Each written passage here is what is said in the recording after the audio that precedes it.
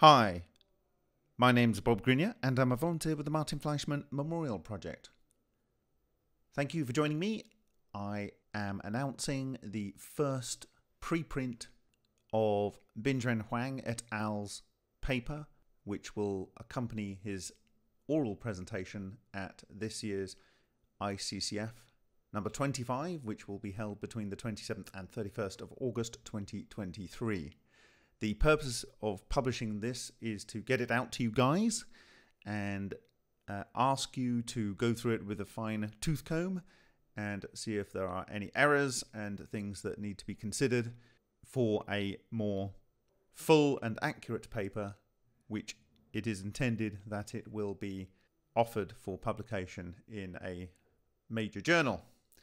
So the title of the paper is "Water Can Trigger Nuclear Reaction to Produce Energy and Anomalous Gas," and Bin asked me very kindly if I would help with this, since it was a proposal I made a couple of years ago that led to the current work.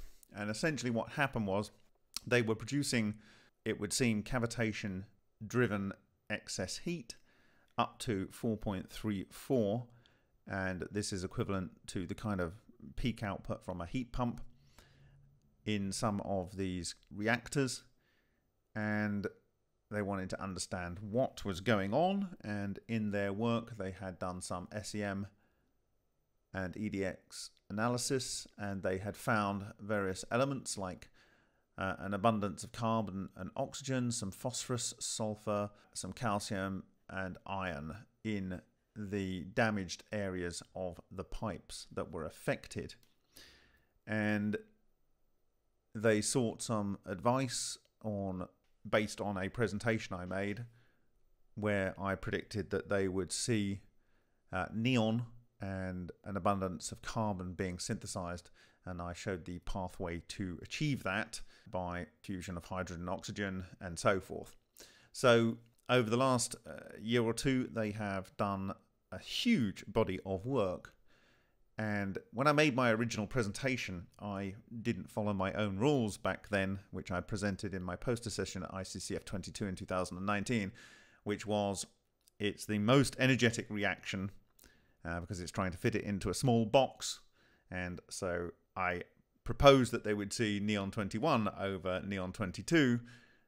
However, I was not following my own guidelines, but that didn't matter because in the process of their study they found no synthesis of neon 20, neon 21, but they did see neon 22, which is the most likely outcome from the understanding that I have shared.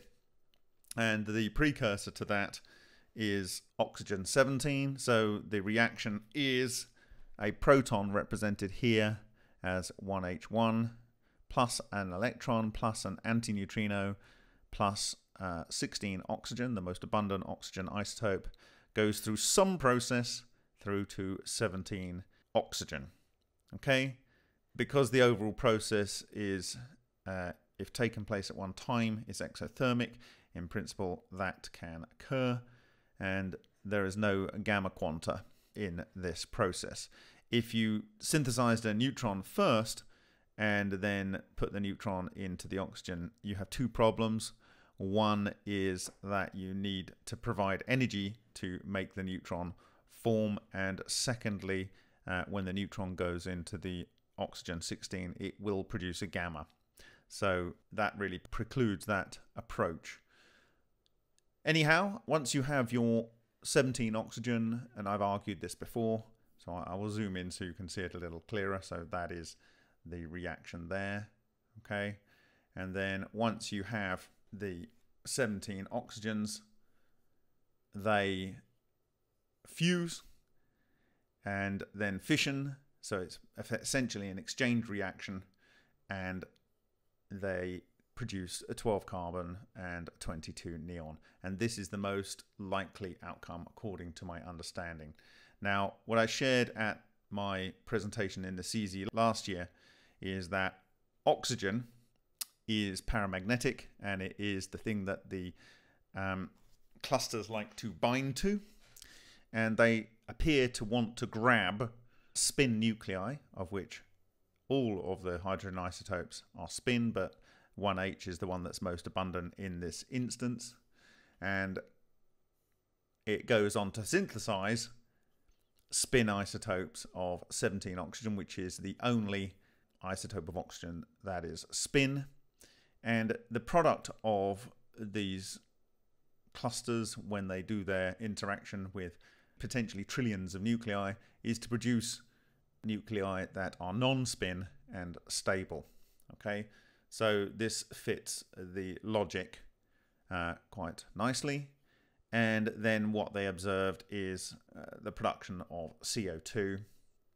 And what they also found was that neon and the other gases only appeared to be formed in reactors other than this abnormal one, which had some sort of resonant issue going on. It was going hot and cold. That produced excess heat. So the reactors that seem to produce, in this case, the heavy oxygen, O16, O17, was the reactors that had producing excess heat. And that is the same for heavy carbon dioxide, so C12, O16, O17, and the same for heavy water, not HDO, in this case H2O17, so the heavy oxygen isotope there. So you have the excess heat generating reactors. Okay, so their conclusion is cavitation may induce low energy nuclear reaction, LENR, through implosion of water vapor bubbles using various techniques. In the previous study, we found that the heat exchange process in multiple pipe heat exchanger produces peculiar excess heat and nuclear transmutation. Recently, we have tested another 8 reactors and found that they also produce non-condensable gas. We suspected that neon-22 and CO2 may exist and is from nuclear reaction of water. 14 gas samples were collected from 8 reactors to perform mass spectrometry, carefully using various methods. 2 different methods for identification of CO2 were employed, while 3 different methods are employed for neon-22. All the results confirm that neon-22 and CO2 do exist in LENR gas samples, i.e. those that produced excess heat. In answering the question how neon-22 and CO2 is produced in water, we conjecture a possible nuclear reaction mechanism and find out that C12 and isotope O17 may be the intermediate. They possibly produced some other isotope compounds in LENR gas. Using isotope ratio analysis, we find that they are H2O17, heavy oxygen water, isotope O2, O16, O17, and isotope CO2, C12, O16, O17. Since the chances of getting all the present results is so remote, this may lead to a new research topic in nuclear science and energy technology if true. Energy production from water is a dream of mankind, and it seems possible, and it calls for much more scientific research and technology development from different areas. That is the conclusion. I think they've done some fantastic work here.